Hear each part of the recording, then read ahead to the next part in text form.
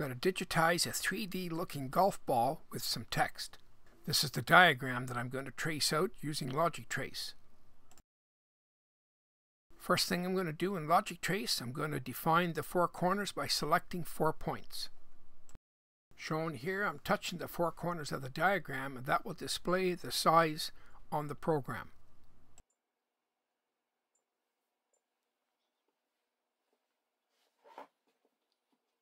Next, I'm going to select Curve Fit, and that's how I'm going to draw that semicircle on the diagram. Then I'm going to select Curve Fit again to do the inside semicircle of the diagram.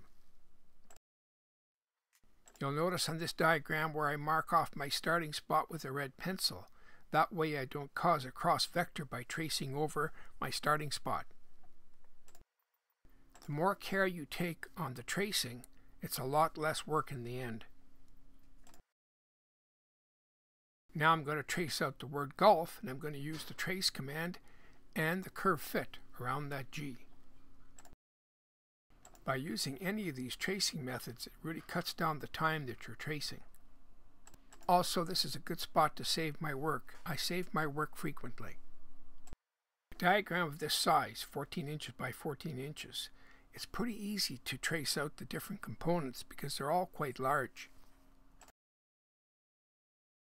Again, I'm using the curve fit command around that O. And again, I'm using the curve fit command on the inside of the O. It makes it quick.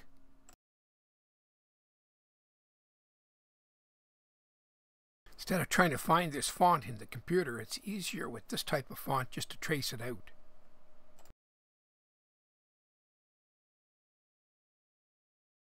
I'm going to start tracing out the L and F, and because it's so irregular, I'm just going to stick to the trace command.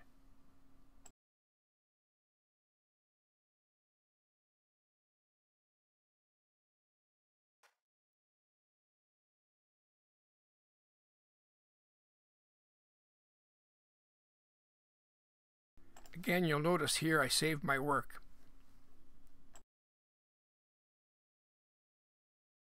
When you save your work, the program saves an extra copy. I call that the working copy.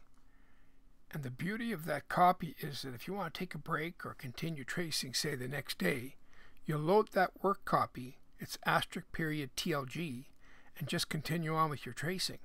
It's great.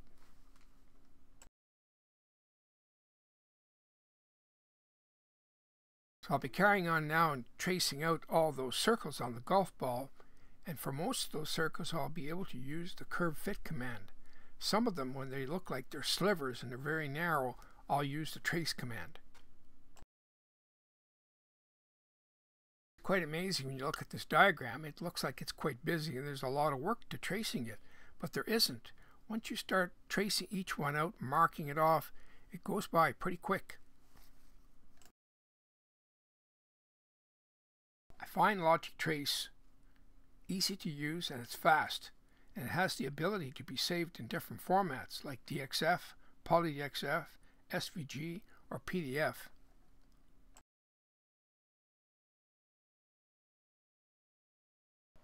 One unique feature is the ability of the program to extend the control window. That's the left-hand part of the program. You could extend that to a device like the iPad or say a phone, a cell phone. That way you can keep that device right close to you to make your button selection. Makes the tracing very quick.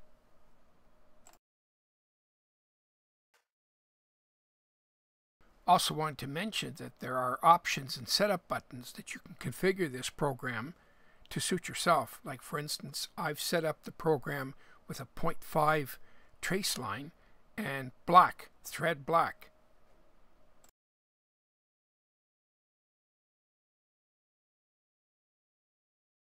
You can see all those red pencil marks where I keep track of where I started.